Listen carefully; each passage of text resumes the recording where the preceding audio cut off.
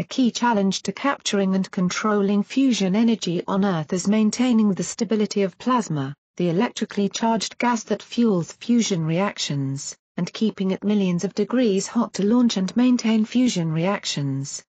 This challenge requires controlling magnetic islands, bubble-like structures that form in the plasma in donut-shaped tokamak fusion facilities.